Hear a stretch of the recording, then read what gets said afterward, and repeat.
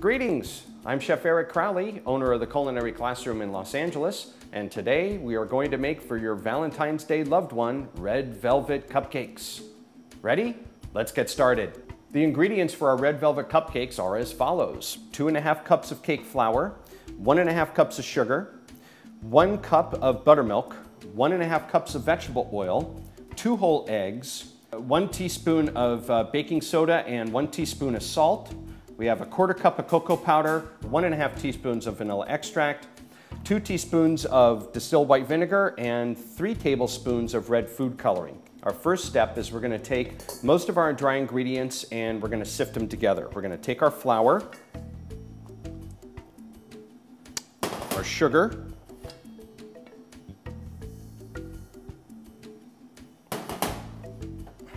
baking soda, and our salt.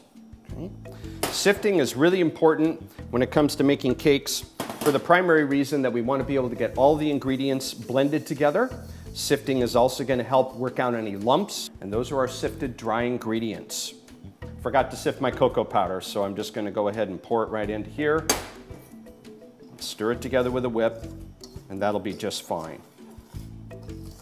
Next up, we're going to wind up taking our milk and we're going to add in our white vinegar into it. Okay?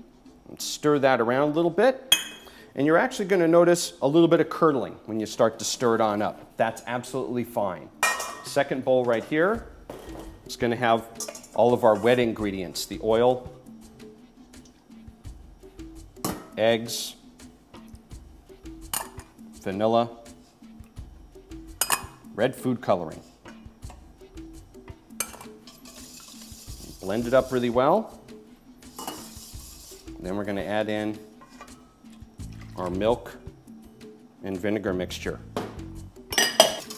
Our next step is really just a classic, what bakers call a straight mixing method. We're going to take the wet ingredients, pour it into the dry, stir it around just until it gets combined, and then we're going to be ready to bake. Wet ingredients are going to go in just like that. Going to give it a gentle stir.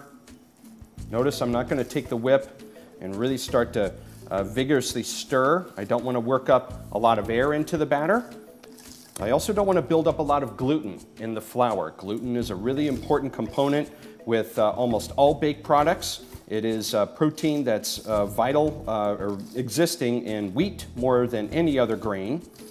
And you start to activate it when you start to get it wet. So here I have just a standard muffin pan that has 12 cups in it. I've got it lined up with 12 cupcake liners. This particular recipe will actually make 2 dozen. What I find works really well to fill them is just a nice little ice cream scoop. You could even use a spoon, or you could use a ladle too. Very common for cupcake recipes. We want to fill up the pan about 2/3 of the way full. I'm going to take a nice little scoopful of batter. Get it into my cupcake pan. You can see with the size of this scoop, I'm just about getting to 2/3 of a cup.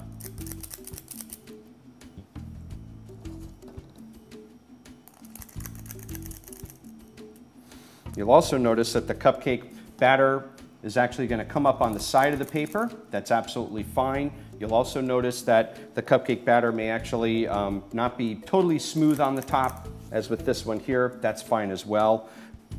And after they're all filled, just take the pan,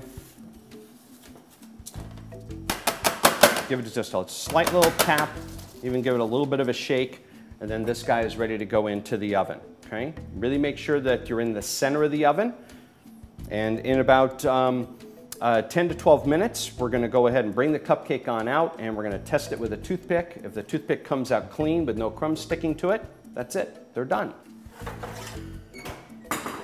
When they come out, they should have a really nice puffy top, and when you wind up taking something like a pick, you should be able to go in and out of the cake and it should actually come out clean. Notice I've got a couple of little crumbs sticking to the end of the cupcake. That's fine, okay? If you wind up baking it to where the pick comes out absolutely clean, your cupcake is gonna be completely dry. So now that my red velvet cupcakes are out of the oven and have been allowed to cool off, I'm ready to decorate them. I commonly wind up utilizing my cream cheese frosting, a recipe of which you can find elsewhere. And I'm gonna wind up taking a cupcake, got my cream cheese frosting inside a pastry bag with a star tip, and we're going to basically make some nice little rosettes on top of our cupcake. You can even get the frosting to come in contact with the paper.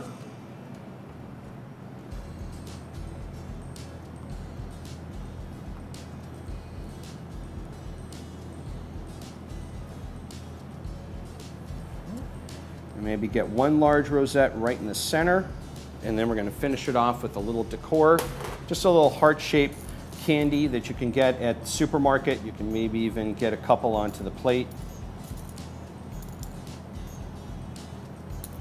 And that is our red velvet cupcake for Valentine's Day.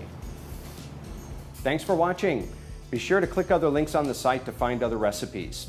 Also be sure to subscribe so you can see other treats that I'll be baking. If you can't find something that interests you, go ahead and send an email to requests@mahalo.com. See you soon.